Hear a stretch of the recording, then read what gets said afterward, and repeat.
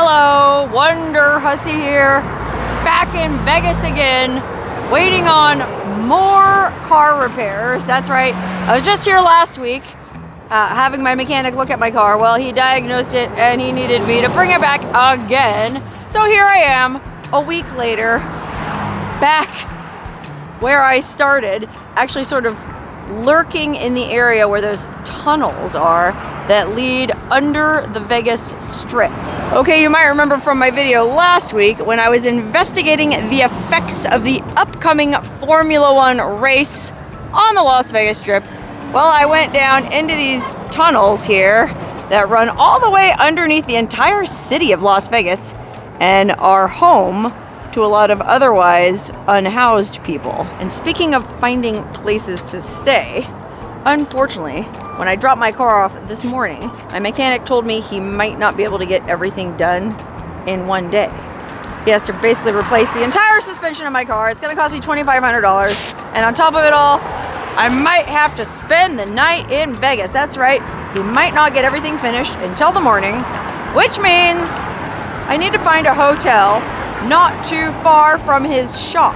Now, finding a hotel in Vegas isn't typically a problem, but I ain't trying to stay in any of those fancy hotels on the Strip because not only are they exorbitantly expensive, well then they go and tack on a dang resort fee on top of the room price itself that sometimes ends up being twice as much as the listed price on the travel sites. Fortunately for me, my mechanic's shop is on the other side of the railroad tracks. Not sure if you can see that, but those are the railroad tracks that run right through the heart of Vegas, separating the Strip from, well, in this case, the west side. You know what they say about going to the other side of the tracks? Well, actually, if you go to the other side of the tracks here, the far west side of Vegas is really nice. But the nearish west side, well, it's not quite as fancy as the Bellagio or the Aria or the Cosmopolitan or any of them fancy hotels back that way. But there are a few hotels over here on the west side, namely the Palms, which I looked at that on Orbitz, and it was kind of pricey. And then there's the Gold Coast, and well, if you've ever been to the Gold Coast, that place is just kind of a dump. And then there was another listing that I thought was interesting, and that listing, which was very reasonable, I might add, was for a once great hotel. That's right, when it first opened, it was one of the, I don't know about fanciest, but it was one of the trendiest, hippest, coolest places in town. Everybody wanted to go there to gamble. But now, well, to be honest, I wasn't even sure it was still open. That's right, I'm talking about the Rio Hotel Casino, which, like I said, at the time it was first built, was a pretty nice place, but now, well, it's looking a little bit busted. And by the look of the neon sign out front, I seriously thought this place was closed. You know what I mean? Look at that marquee. The front's missing, the back's missing, none of the lights are on. If I didn't know better from looking at the Orbitz website, I would have thought this hotel was closed. Matter of fact, I think they did close the Rio for at least a year during the pandemic. Remember the good old days of COVID when all the Strip hotels had to shut down for, oh gosh, I think most of them were only closed for a month, something like that. But the Rio over here, I want to say it was closed for at least a year. And frankly, I figured it would never reopen. And when I walked past here last week after shooting my Formula One video, I actually couldn't tell if it was open. Because look how overgrown the landscaping is. I think that was the tunnel for the valet, but you can see it's all covered in graffiti. This place looks straight up abandoned. I mean, for real. First of all, there's junk strewn all over the front parking lot. This is the front lawn of this hotel. They haven't weeded or landscaped in quite a while. Look at this. I think that's another entrance to the underground valet, and that looks like no one's been in there since the time of, oh, Ponce de Leon, or Bugsy Siegel at the very least. It looks like there's some kind of sign that used to say something relevant, and now it's just crusted over in God knows what, and the whole place looks like it's slated for demolition any day. I mean, look at the main marquee. This was the main sign advertising the Rio. It had those two maracas and all the feathers and neon lights. Well, it's just like a skeleton. It's crazy. If you ever wanted to see what was inside one of these fancy Vegas strip marquees, well, there's the guts up close and personal. I can't imagine why they dismantled these signs if the hotel is still operational. I mean, nothing screams, "Come stay here," like a skeleton of a marquee with no signage whatsoever. I mean, how am I supposed to know what the slot specials are? How am I supposed to know what the buffet special is? How am I supposed to know if they are the loosest slots in town? I just find the whole thing overwhelmingly depressing. Like one of those abandoned seaside resort towns over in England, like where Banksy did that art installation and turned it into Dismal Land. Hey, Banksy, if you happen to be watching this video, come on over to Vegas and do one of them there installations at the Rio. I know you could come up with something clever. Anyway, the janky exterior of this hotel has me wondering if it's as janky on the inside. So I thought I would walk over to the front entrance and go take a look for myself. But I think it's really interesting over here on the, well, I'm right at the side of the road, but there's all these trees and bushes, and it's relatively, you know, private to where if you were a homeless person, you could pitch a tent right back here. I bet you anything, nobody would know you were here. Oh, now I think about it, I should have brought a tent, and that way I could have saved, even though the Rio, I think the rate they posted was like $65, and that was including resort fees. I could have saved $65 and just pitched a tent right here at the side of Flamingo Road. Hey, that reminds me of that guy Steve Wallace, who has that channel where he camps in weird places. Steve Wallace, if you're watching this video, you should try and camp right here next to the Rio. That would be a funny video. As for me, I'm a little bit too bougie and afraid of getting arrested to camp in front of a semi-abandoned hotel casino. I'd rather just cough up the $65 and sleep in a real bed and take a nice hot shower. Assuming this place isn't absolutely terrifying on the inside. I guess there's only one way to find out, and that's go inside and see for ourselves if the Rio is as busted on the inside as it is on the outside. And I'm gonna have to be careful because A, they don't really want you shooting video inside casinos, and B, well, I've already been kicked out of this casino once. That's right, I used to come here back in the 2010, 2011, early 2010s, and I had this one friend who used to stay here and gamble. I think he was playing in I think they had the World Series of Poker here, and so he was gambling over there. I went to see him after work one day, and well, I was coming straight from a gig where I was dressed like a clown. I don't remember what the gig was, some weird fetish modeling thing where I had a clown outfit on and clown makeup on, and so I thought, oh, I'll surprise him by showing up looking like a clown. Well, the casino don't allow no clowns inside because their facial recognition software can't penetrate clown makeup. You know how they have that software so they can recognize you if you're like a known prostitute or a known card cheat, you know, somebody cheats at cards. Well, because I had that makeup on and it was stymieing their software, security came over and said, "Ma'am, we're gonna have to ask you to leave. We don't allow clowns in the casino." At which point my friend, who was gambling and had been drinking rather heavily, flew into a rage and said, "Clowns in the casino? This place ain't run by nothing but clowns." So having already been kicked out of here once, it's not an experience I wish to repeat today, especially because I might end up having to stay here tonight. So we're just gonna have to be real sneaky.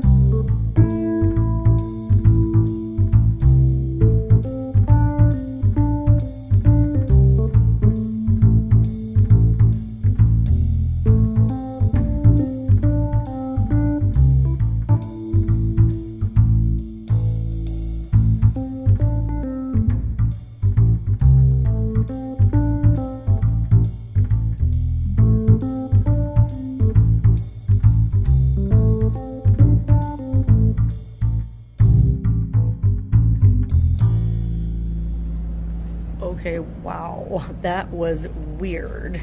Felt like I was walking through some abandoned casino in Chernobyl, but the casino was nothing. Look at the pool. This used to be one of the most beautiful pool areas in all of Vegas, and I know because I actually hung out here a time or two, but golly, it looks like everything's been drained. It sounds like they're jackhammering the pool. Maybe they're dismantling it altogether. Wow, yeah, they drained every last drop of water out of every single pool here. There was a bunch of them too. Oh, it's just really kind of depressing. Anyway, despite the creepy, semi-abandoned feel of this casino, apparently there's people staying here, and there were a few people gambling here, so man, I guess the people working here still have jobs for now, but I don't know what the future of this resort is. I want to say it was built back in the 90s, and it was a hot ticket back then. In fact, the best looking women all wanted to be cocktail waitresses here, but they weren't just cocktail waitresses, they were called bevertainers, because not only did they serve you your beverage, they also entertained. They had these little stages all throughout the casino where these waiters and waitresses had to get up every so often and belt out a song, and I think they sang live. It wasn't lip syncing. They had to do like a little song and dance and then get back down and start serving drinks again. Unfortunately, those bevertainer stages are still in the casino, but they don't look like they're being used. Anyway, I came up here to the roof of the parking garage because it affords an excellent view of the Las Vegas Strip, and of course my favorite part of the Las Vegas Strip, which is the entrances to these dang tunnels. I think this is a very interesting viewpoint because first of all, we see the railroad tracks that come all the way from Los Angeles, across the Mojave Desert, going over the Las Vegas Wash. This is the Las Vegas Wash, and you can see the unspeakable amount of filth and detritus gathered beneath it, I guess because of all the summer monsoons washed all that crap down there. And then just beyond the railroad bridge, the wash goes on to the entrance of the tunnels, and it looks like folks are back in business at the tunnels. Guess they weren't gonna let a little thing like the Formula One race kick them out of their homes. Speaking of homes, well, my mechanic just called me, and I do have to stay here tonight. Unfortunately, he's got so much stuff to do to my rig that he won't be done in time for me to go home today. So that meant I had to book a room, and I got one here at the Rio. That's right, for the low, low price of, oh gosh, I think it ended up being something like $68. I'm gonna be able to see for myself what kind of shape these rooms are in. And lucky you, you get to come with me. Okay, I just walked back over to my mechanic's to get my overnight bag. That's right, I thought ahead and packed an overnight bag because I had a feeling that this wasn't gonna be a one-day operation. But the good news is he has my car up on the lift. Well, that's also the bad news because I got to see the undercarriage, and oh my god, it is beat up. But on the plus side, he is replacing the old icons with Bilsteins, and he's, oh my god, I don't even remember everything that he said was wrong with it, but you can see a lot of the bolts are rusted and bent and broken, and it's a wonder he's able to do anything for me at all. Oh, how I wish I had a shiny new 4Runner like this one. Soon enough. Soon enough. But first, I need to head back over to the Rio and check out this room that they gave me. I booked the cheapest room I could find on Orbitz, which like I said was only like 68 bucks. But luckily for me, one of the dudes at the check-in desk recognized me. I guess that's a bonus to always wearing my YouTube costume in public. Anyway, he asked me, he goes, hey, don't go too hard on us. Because come to find out, yes, they are in a transitionary phase, but the Rio is not in danger of being closed. It's in the middle of a huge renovation. A new company bought it. It was being operated by Caesars, and they're spending a ton of money redecorating the rooms. So the cheapy room that I got was in the old tower that they haven't gotten to yet. But this employee, and we'll call him John. John, if you're watching this, hi John, mwah, thank you. John upgraded me to a really nice room in the Ipanema Tower, which has already been remodeled. So I'm gonna walk back over to the Rio and go check out this fancy new room at the all new Rio. Or I guess I should say the soon to be all new Rio.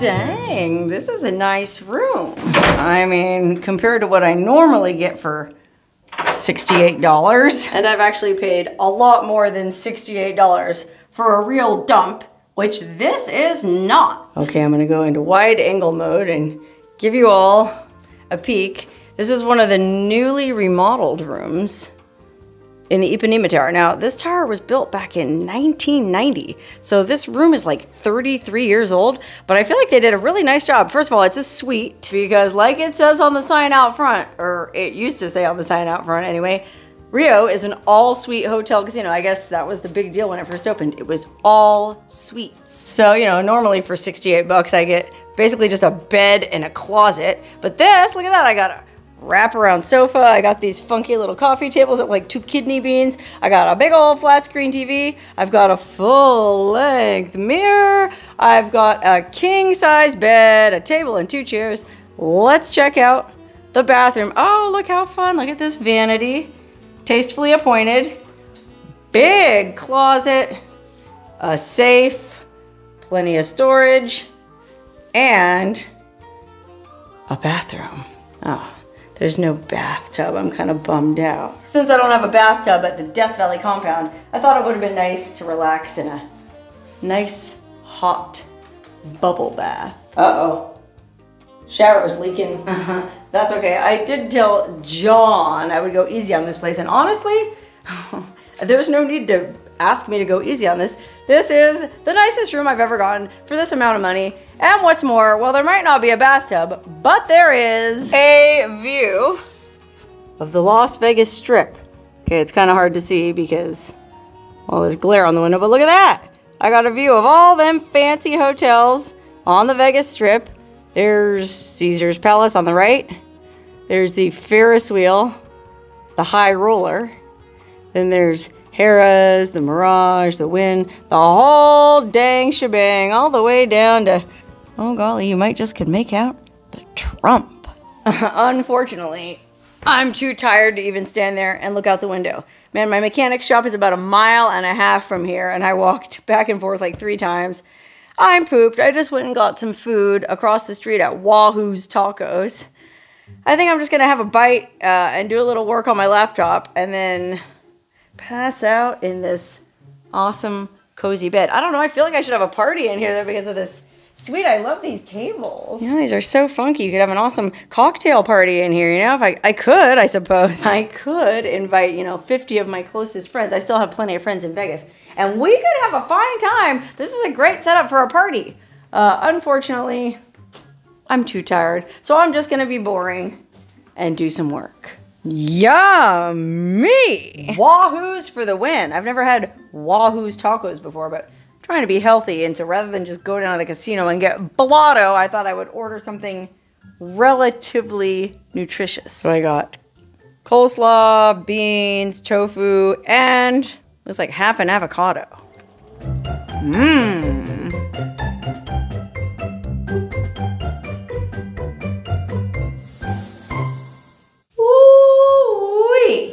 The best part of staying in a hotel in the big city, for me, is taking a shower and washing my hair with that nice filtered city water.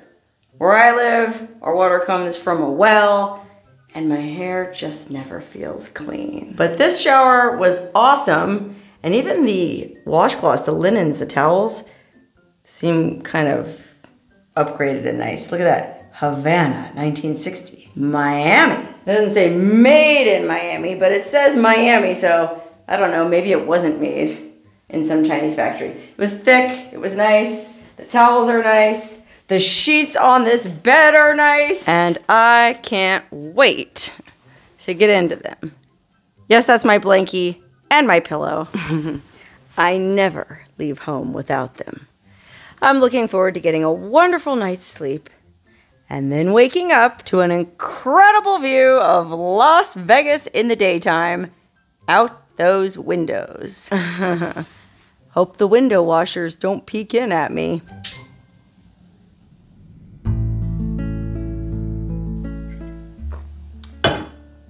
Oh, all right, well, that was a pretty good night's sleep. I mean, the bed, like I said, the linens were nice, everything was super comfortable.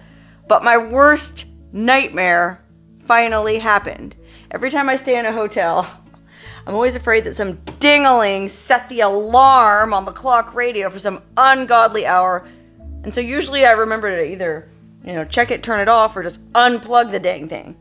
Well, I didn't last night, and sure enough, the alarm started beeping at 6:30 a.m. Oh, that's okay. I mean, I went to bed pretty early. It's not like this is a Vegas vacation. I'm just waiting for my car to be done. In fact, last night was probably the most boring night anyone ever spent in Vegas. All I did was sit there and work on my laptop. But I did find this interesting informational sheet laying on the table over there. Basically, it talks about, thank you for joining us during such an exciting time at our resort. So basically, they're just warning you about what might happen if you stay here during this construction project. So they go, oh, well, we're painting the pool deck. Okay, that's why they were jackhammering the pool area. They're redoing the entire pool area. They're renovating all the rooms. They're trying to do it quietly so as not to disturb anyone's sleep. And then I thought this was interesting. Building exterior. The exterior of the building is being painted and new lighting installed. For your privacy, we kindly request that you keep your drapery closed. Ah! I guess they don't want people, opening these shears and doing naughty things to distract the construction workers. Which you can see, these guys are over there doing something. I don't know if they're painting or fixing those weird mirrored tiles or what. Anyway, the bad news is my mechanic called me and he said, it's gonna take another day to fix my car. So that means I gotta stay in Vegas a second night. The good news is the rooms here are still cheap, so I'm just gonna book another room at the Rio. But the bad news is I can't get this same nice upgraded room because this all came about because of that nice young fella at the front desk, John. And unfortunately, I just went down there to see if John was there and could hook me up, but he hasn't come into work yet. Maybe it's his day off. Who can blame him? That means I gotta go on Orbitz, book another room, vacate this room, go hang out somewhere for 4 hours until check-in time, and then I'll probably get one of them there beater rooms in this old tower.